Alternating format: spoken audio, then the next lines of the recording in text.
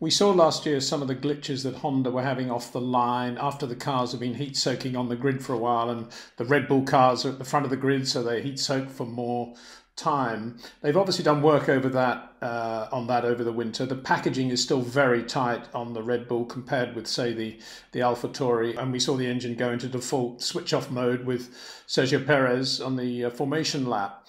But what we're hearing is that they've spent a lot of time trying to keep things a bit cooler, and they've got new internals as well in that area, but equally they had a new dry ice protocol on the grid, which actually overdid it. And there was condensation in the electrics around the battery area, and that's what caused the short. The interesting thing is, I'm interested to get your take on this. The interesting thing is they managed to sort it and get the thing going again. And my theory is that when he stopped, actually there was a tremendous amount of heat at that moment, and that probably got rid of the condensation. So magically they were able to get the thing fired up again. Do you think it was as simple and as basic as that? That seems to hold hold a lot of water. That's probably not the best term to use in that situation, but yeah, I mean that seems completely plausible.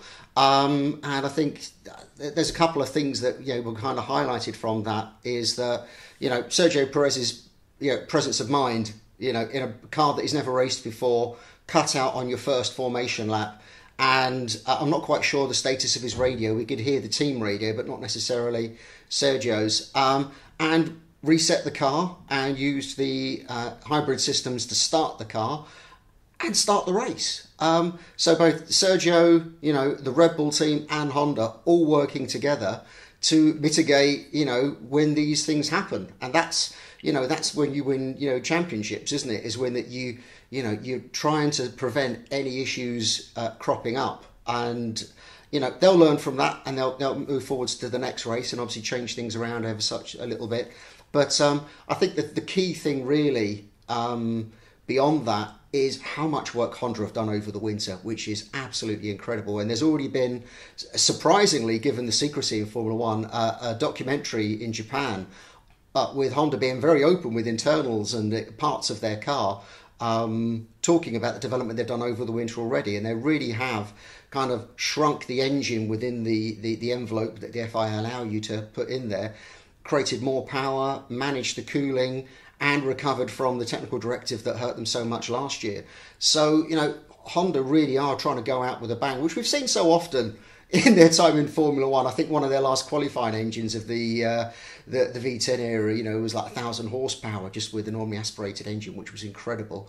So, yeah, I think Honda really are working very hard, and already we know that Red Bull Red Bull powertrains, I think they're calling it, are ramping up their side of things to take on the Honda project at the end of this year to move forwards under the new regulations, as with it being badged, I presume, a Red Bull engine.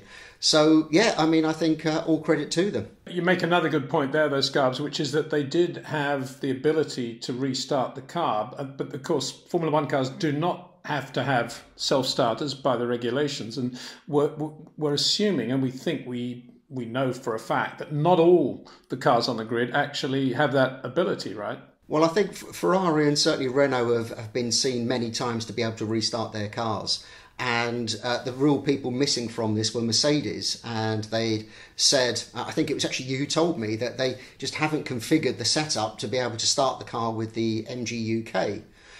However, at the end of last year, they made some developments that allowed them to do so, and we actually did see evidence of the Mercedes self-starting for the first time.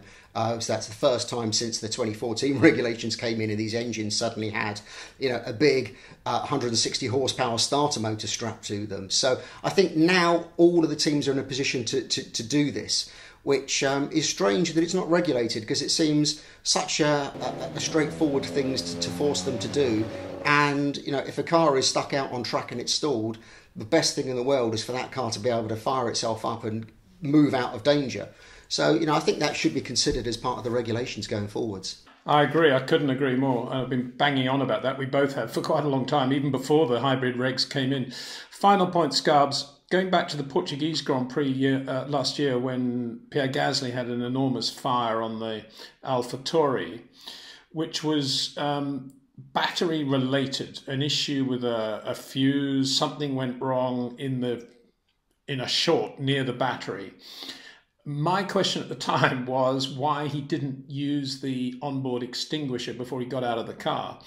But we're now learning that he did. Yeah, it's interesting. I mean, I'm not aware of any changes forthcoming to the electrical installation or the extinguisher. But as you say, the extinguisher is there to run for about, I think, 10 seconds. And that was, you say, discharge into the cockpit, but also into the engine bay. And the extinguisher has always been, from an engine bay point of view, is to extinguish fuel fires, which, while still can happen. And, we have seen airbox fires and, things similar to that. But in terms of where the battery and the high voltage electrics are, they are in an area well away from that. In fact, they're well protected from the engine for obvious reasons. And while safety is an absolute critical factor in all these high voltage electrical systems, there isn't necessarily an extinguisher for an external fire in that area.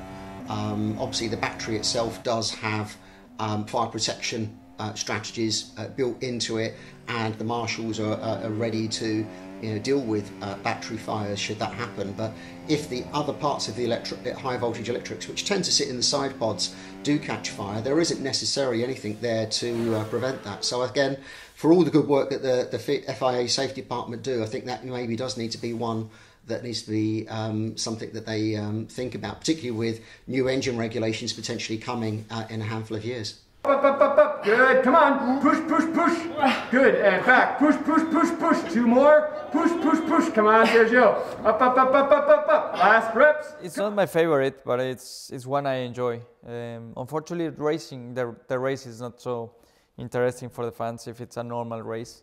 Without the safety cars or so on, it can end up being a one-stop race, boring for the fans. But hopefully we are there in the mix from the day one onwards, and hopefully we take another step in the right direction. For me at the moment, it's just very important that I get on top of the car, that I really feel comfortable.